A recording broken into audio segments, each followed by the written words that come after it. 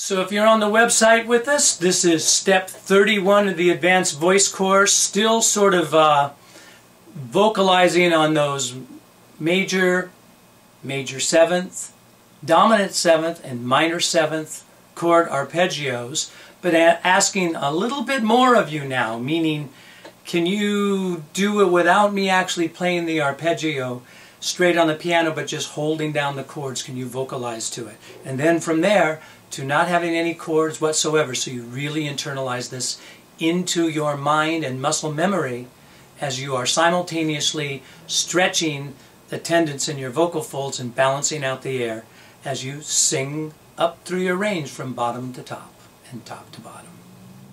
Nice and comfortable without putting a lot of air pressure into it is a nice little warm-up exercise that stretches your vocal cords and gets some balanced air through the voice box, your larynx, and gets you at the same time to really start to ear train yourself a little bit, making that muscle memory happen.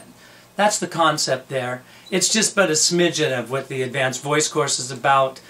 This is just a warm-up in between some of the fun, harder things that are really happening on the advanced voice course. Now, also if you're on YouTube, I always invite you guys, if you're only over here on YouTube, come over to the site, check out all of the information that we have. Song breakdowns, great singers singing those songs, me explaining how to sing the songs the way they're singing them.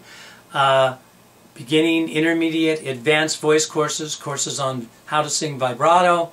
All of these things, a free course for you even if you don't want to get involved in being to full access on the site. Go ahead and sign up for the free voice course and you can get yourself 10 free lessons just by coming on over and doing that. And as always, I please ask you guys to like us if you like us on this clip here. It helps us as we build this site and continue to put more and more content on this site like no other site on the internet. So